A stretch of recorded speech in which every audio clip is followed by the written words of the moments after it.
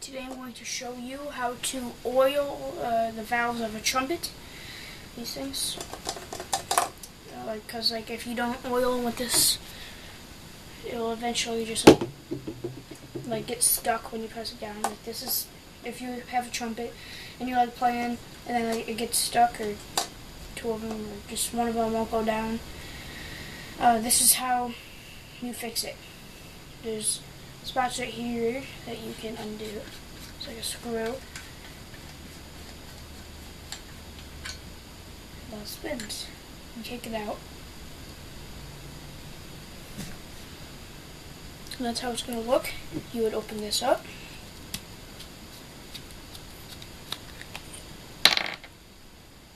And put a little bit on it.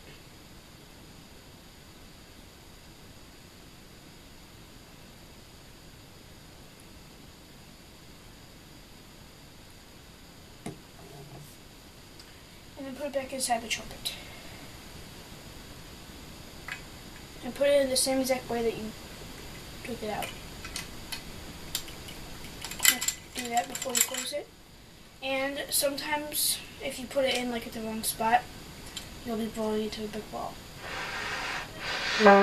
Still works. So now you can tighten it back up.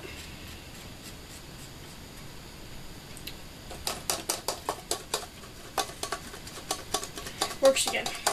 Well, it wasn't broken in the first place, I was just telling you. Oh yeah. And then you close this back up. You probably already know that though. Well, that is how to oil a trumpet. Oh, and never take out more valves at a time. Never take out 2 at a time, because they're numbered 1, 2, and 3.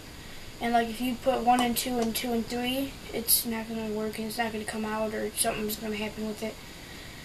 Air won't be going through your trumpet, stuff like that. Okay, thank you for watching.